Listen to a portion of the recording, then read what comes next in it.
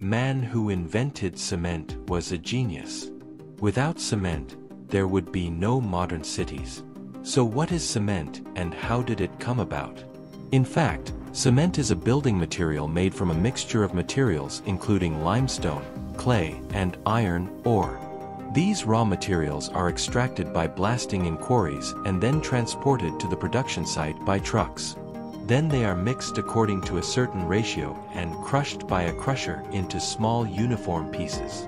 The rough gravel is then transported and stacked in storage warehouses. At this point, if the proportion of material is not up to standard, some corrective material can be added.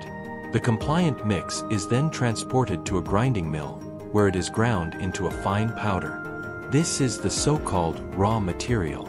The raw meal is then transferred to an emergency silo for thorough mixing. After mixing, the raw meal is heated to 850 degrees Celsius in a preheating tower, utilizing the boiling heat from the raw meal. It is heated in a series of cyclones and then fed into a rotary kiln. It is further heated in a rotary kiln at up to 150 degrees Celsius, where the combustion flame can reach temperatures of up to 2000 degrees Celsius. During this process, the raw meal reacts with additives to form small particles of clinker. This process is called sintering. The clinker then enters a cooler, where it is rapidly cooled to about 100 degrees Celsius. It is then transported to the storage silo. Finally, the clinker is transferred to the cement mill for grinding into powder. At this point, gypsum is also added to the clinker, mainly to regulate the setting time and hardening properties of the cement.